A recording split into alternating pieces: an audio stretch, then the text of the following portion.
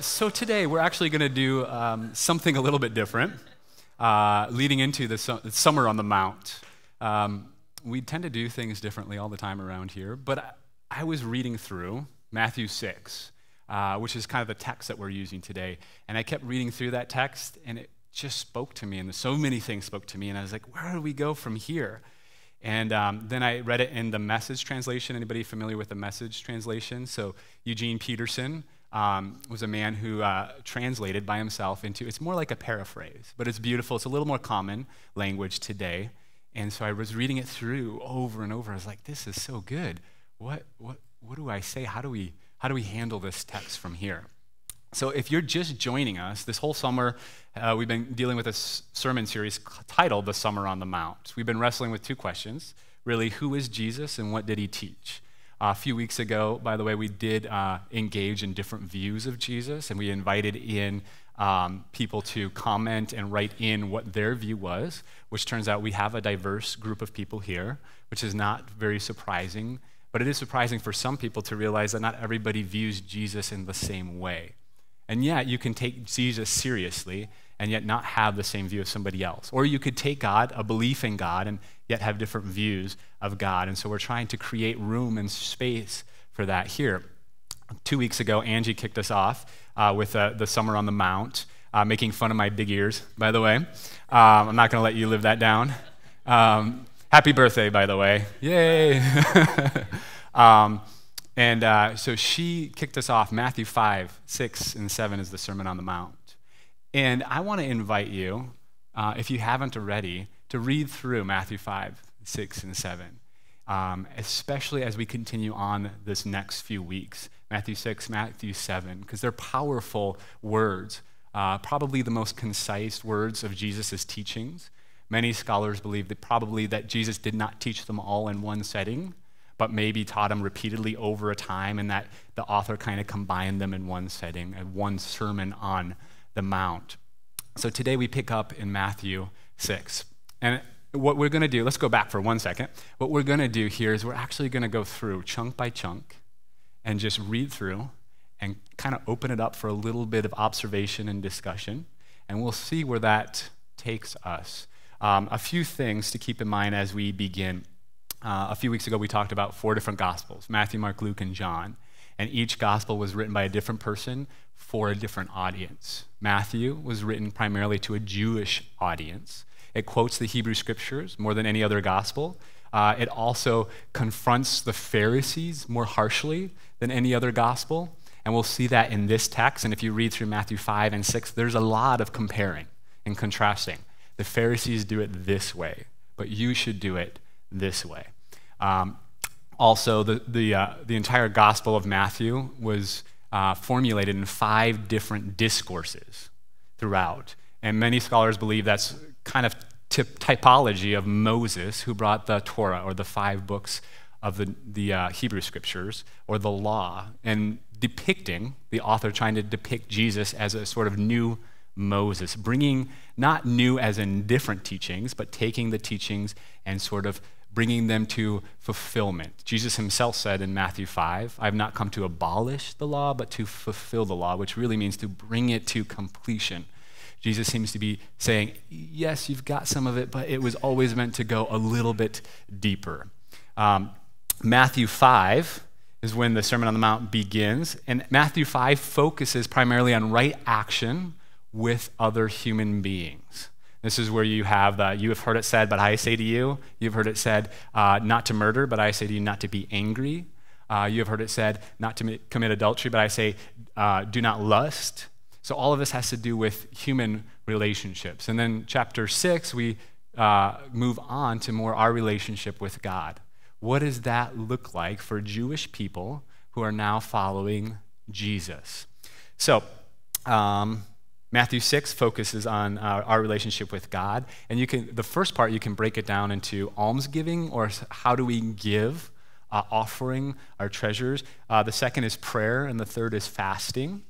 And then really the underlying issue that I think the author is addressing, you could ask it as a question, would be what is the right way to engage in these practices? So we're going to jump in. Again, we'll see where it goes. We're going to read a chunk, and then kind of open it up. I think part of this might have been inspired by Mark Johnson last week. We did an ordination service, but he also invited engagement. And I'm hoping that for some of us, Scripture we have a hard time reading the Bible, and there is also some beautiful parts in Scripture. So I'm hoping that this exercise will also invite us in to realize, oh, you can engage with Scripture. There's beautiful aspects behind this. And so I'm hoping that we'll all leave here with something, some sort of nugget, something that speaks to us. So let's go ahead to the next slide. Be especially careful when you are trying to be good, so that you don't make a performance out of it. Again, this is the Message translation. It might be good theater, but the God who made you won't be applauding. That first verse is like an introduction to the whole thing. All right? Don't let your life be a performance for other people. We'll kind of come back at the very end and circle that. So it's introducing. So the author writes, when you do something for someone else, don't call attention to yourself. You've seen them in action, I'm sure. Play actors. This is the word hypocrites, the word that Jesus consistently used for the Pharisees. It was actually a play actor, someone who wears a mask, who portrays something else. Treating prayer meetings and street corner like a stage, acting compassionate as long as someone is watching. Playing to the crowds. They get applause, true, but that's all they get. And then it goes on. So don't do this. When you help someone out, don't think about how it looks. Just do it. And you thought Nike came up with that phrase. Quietly, I know, that was bad. Quietly and unobtrusively, that is the way your God, who conceived you in love, working behind the scenes, helps you out. So, opening it up here, I'm going to just be bold and say, what do you see in this text? What speaks to you? Again, while we do this, two things to keep in mind. One, we do so with respect here, and two, we do so in humility. And I want to invite, if there's anything that's challenging to you specifically, to speak it out. I think it's easy for us to read text sometimes and say, oh, if so-and-so heard that, or those people heard that. But what does it mean and speak to you? What are your observations in this text? What jumps out to you? And so we're in this auditorium. So when you speak, speak a little bit loudly and try to keep it as brief as you can. So, who would like to be first? Observations, things that stand out to you. Angie. Right, so it gives us, she was saying, gives us reflection on also who God is and how God acts. That's really good. Yes, you don't have to prove. God's love extends to you. How many, like myself, will struggle with that, right? Like I feel like, oh, if I just did better. And then when I don't do good, I feel shame and maybe God doesn't love me as much. Any other thoughts here? So our ego is tied into that often, and how do we let our ego go? Which is, yeah, I think it hits right on. That our ego is the one that's play acting for other people. So we're going to come back again to that at the very end, but it's really hard, and I think that's why it's counter-cultural, not so much like, oh, I dress differently, and I don't use certain words, but yet the culture constantly caters towards those who act out and want validation from others. And what does it mean to release your ego in that way? We're going to kind of keep moving on step by step. And if there's something that stood out you didn't get to say, you're welcome to bring that forth. But before we move on, I wanted to highlight, and Angie spoke on this, and it stood out to me a lot. And that's the very last part, which is this is the way your God who conceived you in love working behind the scenes. And one of the things that I found, and probably at the core of what I tried to do, is recognizing that how we view God reflects how we become. So last week, Mark Johnson showed a video, if you were here, of a guy with a bullhorn, right? Repent, you're going to burn in hell, stupid people. And that video is not singular to that person alone, but we've all met people like that. And what's interesting is at the core, I think, that person's view of God was a God who is angry, a God who is maybe wrathful, a God who is condemning, a God who is saying, you turn or burn right now. And he's just reflecting that out. it was about a year ago, I think, there was a couple that was a part of the church that has moved to another state. And we were talking about this, and she titled this phrase that will forever stick into me. Her name was Anna, for those of you who know. She said, "Angry God, angry Anna."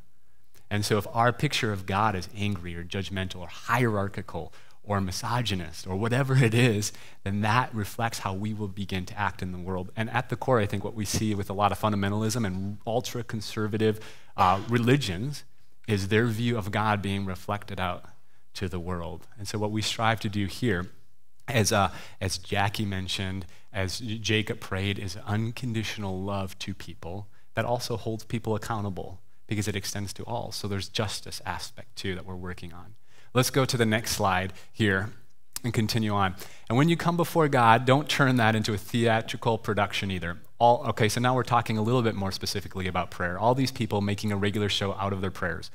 Hoping for stardom. Do you think God sits in a box seat? Here's what I want you to do. Find a quiet, secluded place so your ego doesn't have room to shine, right? So you won't be tempted to role play before God. Just be there as simply and honestly as you can manage. The focus will shift from you to God. You'll begin to sense God's grace. So what stands out to you in this passage? Don't have to perform. There is a peace there. God doesn't care how many Facebook likes you have. Gosh, I have to say, yeah, it is a hard one for me. Sometimes I post things and I'm like, why do I keep checking back how many people like, they have tested and like neuroscience, and it does portray a similar hit of dopamine or whatever release as drugs, and so it can be addictive. So it's just interesting how that works. How is this so far? A little bit different, right? The world is full of so-called prayer warriors who are prayer ignorant. They're full of formulas and programs and advice, peddling techniques for getting what you want from God. Don't fall for that nonsense or that BS. This is your Father you're dealing with. He knows better than you what you need. With God like this loving you, you can pray very simply like this. We'll go to the next slide. Our Father in heaven, reveal who you are. Set the world right. Do what's best, as above, so below. Keep us alive with 3 square meals. I think you could do with 2. Keep us forgiven with you and forgiving others. Keep us safe from ourselves and the devil. You're in charge. You can do anything you want. You're ablaze in beauty. And it ends, of course, with amen. And something interesting. So this is the Lord's Prayer that we say in a different translation every Sunday. And a lot of it, I think, is, I don't know that it's meant to be a formula, as in, like, if you say these special words, then it's like, oh, that's how you pray. But I think in context, it's pointing out that the Pharisees would often stand on street corners and speak in long discourses in prayer so everyone could hear. And it's reframing that. Oh, you don't need these long discourses when you pray, but rather something like this will suffice. So in prayer, there is a connection between what God does and what you do. Interesting. You can't get forgiveness from God, for instance, without also forgiving others. If you refuse to do your part, you cut yourself off from God's part. For a while, and I think this is true of a lot of people, it's their view of God is if you mess up, then God gets really angry at you, kind of banishes you. And you're like, oh, I got to repent. So then God will say, okay, come back. It's okay. Where I think now I definitely view it very differently in that when we make poor choices, we kind of cut ourselves off a little bit from God. And repentance, meaning when we look back and realize what we've done wrong, that our choices have maybe caused brokenness or hurt or pain in our life or others' lives, then restores that. And I don't know that God ever really left, but I think we've kind of created that place. And then repentance, in more progressive or liberal circles, sometimes we steer away from that word repentance, but I still, finding it in a different light, find it extremely powerful. Not so much like I have to repent in order for God to forgive or I might go to hell, but repentance and like I'm realizing the things that I do that hurt other people and hurt myself, And I'm recognizing those patterns in my life and coming back and realizing, oh, God, you're here. You've been here all along. So he was talking about how we're not able to receive God's forgiveness when we harbor unforgiveness in our own life. When you practice some appetite-denying discipline to better concentrate on God, don't make a production out of it. So now we're shifting to kind of the fasting aspect of it. It might turn you into a small-time celebrity, but it won't make you a saint. If you go into training inwardly, act normal outwardly. Shampoo, please. Shower. Comb your hair. Brush your teeth. Wash your face. God doesn't require attention-getting devices. He won't overlook what you're doing. He'll reward you well. And many of us know this, but this is, again, confronting kind of how the Pharisees acted. So at that time in first century, Jews and then Jewish Christians, both of them fasted roughly twice a week. And when they did, they would make it a way so that everybody else knew you were fasting, how I looked, the clothes I wore. I am holy and separated because I am fasting right now. And what is this? It's kind of confronting that right here. So now the text transitions here for more of our relationship to God and specific things that we do and how we give and how we pray and how we fast to a more general observation. It's almost a different genre. Some people I was reading kind of think it's more along the wisdom genre of Proverbs. And rather than giving us norms for the right way to act in specific situations, when we pray, when we give, when we fast, now it's general guidance. In other words, you could ask the question, how do we orient our lives as a whole? So now we continue on reading through. There's a next slide here. I'm going to kind of jump through these a little bit quicker. But it says, don't hoard treasures down here where it gets eaten by moths and corroded by rust, or worse, stolen by burglars. Stockpile treasure in heaven where it's safe from moth and rust and burglars. It's obvious, isn't it? The place where your treasure is the place you will most want to be. It's also the place that you'll end up being.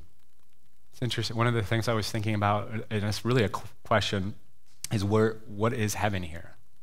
I don't think it's talking about in your future, someday, but how do you store up treasures in heaven? Instead of more material possession, how do we store up treasures that have lasting impact in our life? Yeah. It is interesting that where you think about, I mean, the old saying is where you spend your time and your money, right? Show me your calendar and your bank account and I'll show you what matters most in your life. I think it's challenging and it's good for us to kind of reconsider that, reflect on that. Where is your treasure? Because that's where you'll end up residing. If you're focused on material possessions, that's where your heart will end up being. What does that look like for you? That's very good. So more or less, I think what Jack was getting at, how do we invest in things that last, that are eternal in value, right? Instead of temporary. That's hard. Yeah, that's hard. I mean, the tennis shoes, man. It feels good to buy tennis shoes, you know? It is. It's like, it's not eternal when I post things on Facebook. Next slide. Your eyes are windows into your body. If you open your eyes wide in wonder and belief, your body fills up with light. If you live squinty-eyed in greed and distrust, your body is a dank cellar. If you pull the blinds on your windows, what a dark life you will live. I think a lot of this undergird this part right here is about greed and selfishness. And when you look out and you can see others, and if you pull down the blinds and you're only looking inward, what a dark and damp life that is, and how greed kind of corrupts us. If you can't worship two gods at once, or you can't worship two gods at once, loving God, one God will end up hating the other. Adoration of one feeds contempt for the other. You can't worship God and money alone. Of course, that word money is translated mammon in some texts, which is the Greek word memona, which is really has anything to do with material possessions. So one of the takeaways from this and the questions that I leave for all of us is, what gods do you worship? And I mean, really worship means to ascribe worth or value to something. So we may not actually worship and bow down to the god of Baal or whatever, but what areas of our life do we ascribe worth to. And I think if we're honest, we all ascribe worth to, from time to time, things that are not eternal or everlasting. There may have never been a harder time to be a Christian than in America today, in the capitalistic society we live in. And then you have religion that can just kind of piggyback off of that. We're kind of going to shift here in just a moment, but one of the things that I think you guys, everybody's sort of touched, whether it's this ego or this drivenness for a consumeristic society, or it's a show, but in reflecting on all this, it's interesting to see how if we don't prioritize our life and reprioritize our life and reflect, that our life just tends to naturally fall out of whack. And I was like, why is that? One of the things I love most, or one of my favorite seasons in the Christian calendar is Lent, which begins on Ash Friday, where somebody rubs dirt on your face, or ash on your face in the form of a cross, and says, from the dust you have come, from dust you will return. And I know it sounds a little bit morbid, but I think it's helpful for us to realize, our lives are fleeting, they're temporary. What are we doing with our lives to reflect on that? I like New Year's resolutions. I know some people don't. I like most, not what you commit to, but the fact that it makes us think and reflect on our life. And I think so many times with life, we're just skimming the surface, and it's good to stop. What matters most? Last year, what did I do? This year, what do I want to do? And reflect on that. And I think one of the things and reasons why our life gets out of tune so easily is because it's easy to follow the validation of other people and other things. For example, one of the most important things that I do in my life is being a parent to 2 boys, right? But they don't worship me. They don't say, Dad, you're awesome. Oh, gosh, we just love listening to you, and we'll follow every word you say as soon as you say it, and we'll just tell you how great you are. No, it's hard work, but it's the most important work. My wife doesn't worship at my feet, right? But my relationship with my wife is extremely important. And I think one of the things that happens when affairs start to happen is somebody else starts to give you attention and validation, and then you begin to follow that in unhealthy ways. Recently, I watched a movie. It's a great movie. I love stupid comedies, which is weird. If you know me, you're like, what? He's so light and serious all the time. I think because I need to laugh. So Dumb and Dumber was one of my all-time favorites growing up as a kid. So I watched a movie called The Change Up, and it's with Ryan Reynolds and Jason Bateman. And it is crude, and it does have a lot of 4-letter words in it, more than a few. But one of the things in it, Ryan Reynolds is basically this pothead actor who is completely irresponsible. And Jason Bateman is this ultra-responsible family man who's just driven. He's an attorney. And they get drunk one night, go pee on a fountain, and wish to switch spots. So then they wake up the next morning in each other's bodies, and this is the entire movie. And Ryan Reynolds learns, as Jason Bateman, to take responsibility. They're like, I need to follow through. I need to take care of my family. This is things that matter, not smoking dope and just hanging out all the time. And then Jason Bateman learns, oh my gosh, you learn throughout the movie that he grew up pretty poor and worked his way through college and did all these other things and eventually couldn't turn it off. It was like, achieve the next thing. I need to be partner. I need to do this. And he learns, oh my gosh, the most important things are my relationships, my family, and others, and I've got this out of whack. And so it's kind of a neat movie in that regard. As we close, and the last few things I wanted to invite us to do is to reflect on our lives. There was a lady named Bonnie Ware who wrote a book that came from an article that was so popular that she wrote a book titled The Top 5 Regrets of the Dying. Some of you might have heard of that. She worked in palliative care for a while and worked with people with serious illness and found reoccurring themes and things that they often regret. Before we jump in, one last thing. I used to think the teachings of Jesus were primarily about how to get to heaven when you die. But these are actual instructions on how to be human, how to prioritize your life, how to find what matters most and live into that. And so the next slide, as we begin, I'm just going to jump through these quickly as we wrap up. But here's the top 5 regrets of the dying, and see if any of these speak to you. 1, I wish that I had let myself be happier. I posted this on, let's go back real quick. I posted this on Facebook, that happiness is a choice, and how we choose to live our lives. A lot of it is how we choose to set up our lifestyle, where we spend our money, how we spend our time, all of that stuff. And sometimes we're not happy because of our choices have gotten us in a place. I'm not saying that's always true. I think there's very real depression, and there's very real things that we need to work through and take medication for. But maybe if you're not happy with your life, reflect on that. The next slide, number 4. I wish I had stayed in touch with friends. Somehow you can just detach and go your own separate ways and realize, oh, I don't have very many friends. But are there friends close to you that you get in touch on a regular basis? One of the regrets of people who were on their deathbed was, I wish I had stayed in touch with friends. The next slide. I wish I had the courage to express my feelings. This one's interesting. I think this one had to do with more, I just went along with things and I didn't voice my thoughts, my feelings as much. And we all know people who are overly opinionated. I don't think it's saying that. Don't be one of those people. But don't hide yourself. Let you be who you are. The second most frequent regret of the dying is, I wish I didn't work so hard. Bonnie writes that this was true of every single male person she encountered. And I think that's shifting because more and more women are working. And so this is true of anybody who's working, I think, is that there, especially in our society, capitalistic society, it's so easy to work harder and harder and harder. And you get to the end of your life and just say, I wish I wouldn't have worked so hard. The last regret of the dying, I wish I had the courage to live a life true to myself, not the life others expected me to live. So as the worship team comes back up here, and the last slide in here, I want to invite you guys to do something. Really, I think a lot of Matthew 6 was reprioritizing your life, how you do what you do, but also what matters most to you.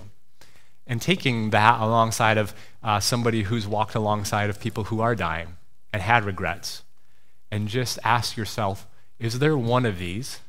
Well, there is. Let's just start there, right? Which one of these is the one that stands out to me the most right now? And the second one, to leave with, a practical way to leave, what can I do so that when I get to the end of my life, I don't have this regret? I think we'll all make mistakes. I'm not talking about mistakes at the end of our life. Oh man, I'm talking about things that we did and choices that we set up on a regular basis that we got to the end of our life and like, oh gosh, I could have easily have contacted my friends. I could have easily have not worked so hard. So what regret, what thing do you see in your life right now? And what can you do to make it so you don't get to the end of your life and live with that regret?